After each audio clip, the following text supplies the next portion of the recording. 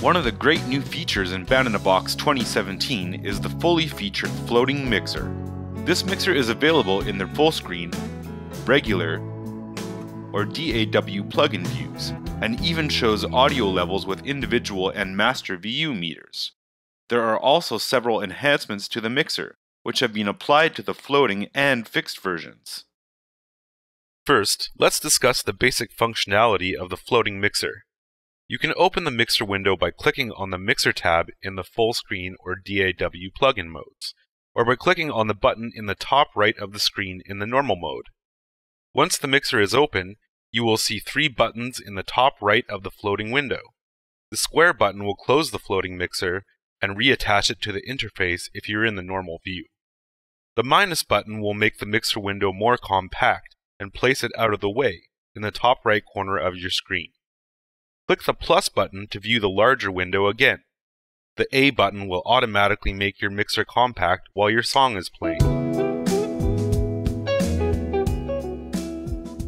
The mute and solo functionality has been updated, allowing you to solo multiple tracks when you use the right mouse button. You can also hold down the Shift key and use the left mouse button for the same effect. Other tracks are then put in a blue muted state, indicating that they have been silenced but are not selectively muted. You can also remove a track from your soloed group. Once you're done soloing, you can unsolo your tracks in order to remove the blue muted state from the other tracks. Of course, you can still mute tracks selectively, which will activate the usual red mute button.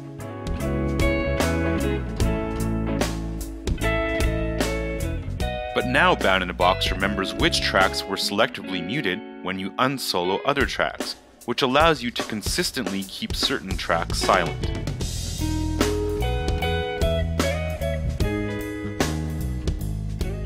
But that's not all.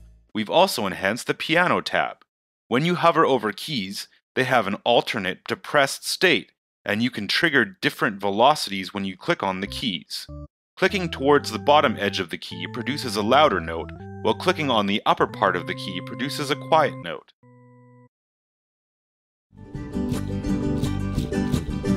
And check this out, you can also resize the floating mixer. If you expand the floating mixer, you now get a precision fader for the tone control.